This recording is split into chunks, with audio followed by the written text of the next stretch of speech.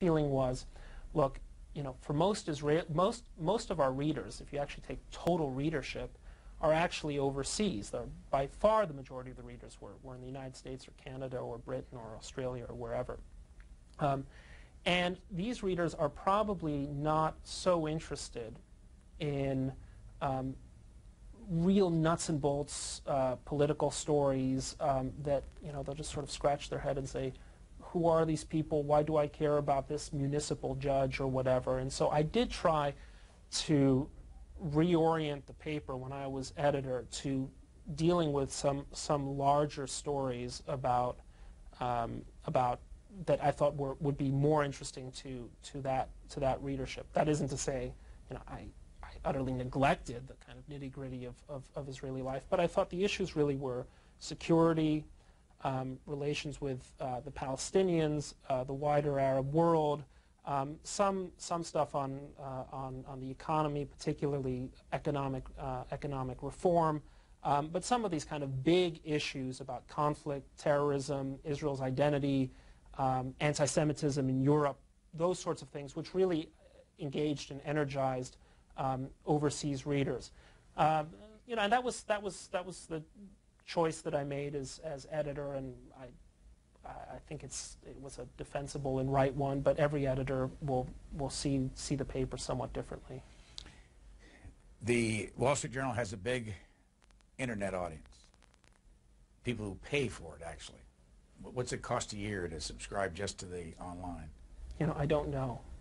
I know you get a break if you buy the paper, but... I wish I probably should have those figures. The question I really wanted to ask you, though, is how important is the internet, and how often do people read you on the internet versus in the hard copy? Well, I think we're approaching, the last figures I saw, we were approaching close to 800,000. Maybe we'd broken 800,000 paying subscribers on the internet, which would make it, if that were just a newspaper alone, it would make it one of the largest newspapers in the United States, about the size of the Washington Post, maybe approaching the LA Times. It's obviously a hugely important segment or media because there's a sense that is where the dissemination of news is going, and because the transactional costs of putting up online are less, and because you can be so much more interactive or do so many more things when you're working in an electronic format rather than a paper format. So my impression is that WSJ.com is a very big part of what the Wall Street Journal is and where it sees its future. In terms of the readership, this is a bit difficult for me to gauge. I mean, for instance, my Benedict column, we have this thing in which we track the most viewed, most emailed articles on the web. And the Benedict column and the one that preceded that both were, I think, at one point the 5th most emailed or viewed, I don't quite remember, article for the week in the Wall Street Journal. So obviously it's being read and disseminated at WSJ.com. On the other hand, one of the things I'd done in my Benedict column is I'd asked the WSJ.com people to put a link to the full text of the speech in the electronic version of the article. And a lot of the letters I got were from people saying, really liked your piece, I'd love to read the full article. So clearly they were reading the paper edition, noticed my email address at the foot of the paper edition, and then were going online but weren't subscribers. So I guess I wish more of them were online subscribers. Married, 2 children? When did you get married? Who did you marry? Where did you meet your wife? My wife I met in Israel. She is German by nationality, raised in Belgium, educated in Britain, got her PhD in Italian Renaissance literature at Cambridge, doing work on a Jewish figure from 17th century Venice, poet and sort of cultural figure of her day by the name of Sarah Copio. I met her in Israel. We were married in 2003. And later that year, my daughter, Lara, was born in Jerusalem. She's now, I just took her to school this morning. She's a growing thing, a little wonder. And then a couple years later, or I should say about 19 or 20 months later, my son was born, Noah, who is 15 months old. What kind of a world do you think they're going to live in? And what I mean by that is, give us your philosophy of what's going to happen with what we're faced with today over in the Middle East. Well, there are days, I live in Manhattan, and there are days when I think, do I really want my family in Manhattan? Especially when I've been doing some reporting recently on nuclear proliferation and talking to some experts on the subject of terrorism and WMD and the ease with which terrorists might acquire WMD. I just finished reading for review an excellent book by a BBC reporter named Gordon Carrera called Shopping for Bombs, about the AQCon proliferation network. And you think to yourself, boy, this stuff is out there, and this is the #1, New York City is the #1 target in the world. And even now, with all the police presence and the awareness after September 11th, it's such a porous place, it seems almost improbable that another 9/11, a much worse 9/11, might not visit the city. Do I really want my family here? I mean, if I go to work in it, okay, but maybe I don't want my children in it. On the other hand, I think, well, if I start thinking this way, then it's really all downhill. And I'll tell you, when I lived in Israel, I lived there during really the height of the Intifada. There were a whole series of bus bombings, cafe bombings, very close to where I live, really down the street. Our favorite cafe, basically our neighborhood coffee place was, two of our neighborhood coffee places were bombed. I witnessed one bombing up close, but what you realize there, or what I realized there in Jerusalem, is if you start operating on the belief or in the fear that terrorists could get you, it paralyzes your life, and it makes life genuinely unlivable, and it essentially gives the other guys the victory that they seek by perpetrating terror.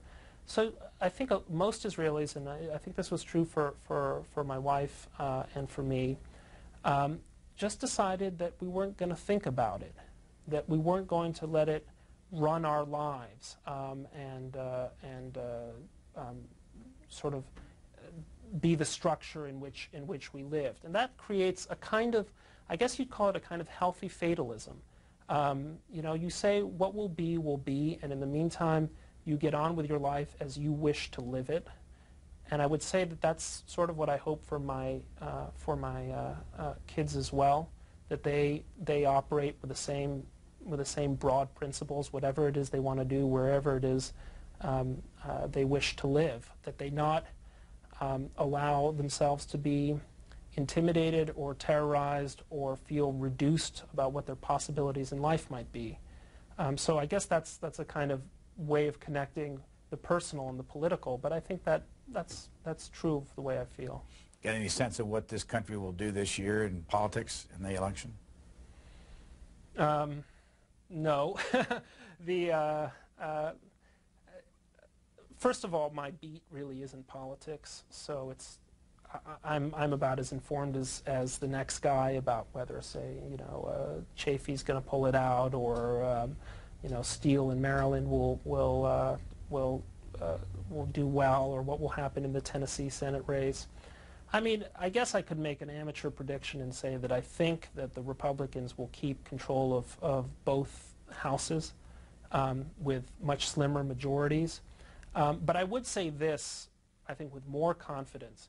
I think that if I were a card-carrying Democrat, rank-and-file Democrat, the last thing I would want is for this Democratic congressional leadership to come into majority positions, because that will play very well for Republicans 2 years down the road when the stakes are bigger. Why? Because I think that Nancy Pelosi and Harry Reid cut very unattractive political figures. I know neither of them, So again, this impression is a surface one. But you get the sense when you're listening to Pelosi that she's dreading the follow-up question because she doesn't know. There is a kind of shrillness about her style of politics as well as Harry Reid's, and also a bit of a hollowness. I remember some months ago now, Pelosi came out with this Contract for America's Security. So you take a look at this document, and it's kind of pablum. It's increase benefits for veterans and check ports and everything you've sort of heard endlessly on cable TV and on talk shows. And it doesn't come across as particularly informed and particularly serious. And I do think the Democrats have to do a better job of getting seriously aboard the war on terror and saying, my colleague Peggy Noonan said this very well. She said, this is how we're going to do it better. And you hear that occasionally from Democrats, but what you really hear, I mean, the kind of broad meta message is we're going to get out of Iraq, and we're going to it's going to be a kind of come home America moment. And I think that's not a good message for the Democrats to have.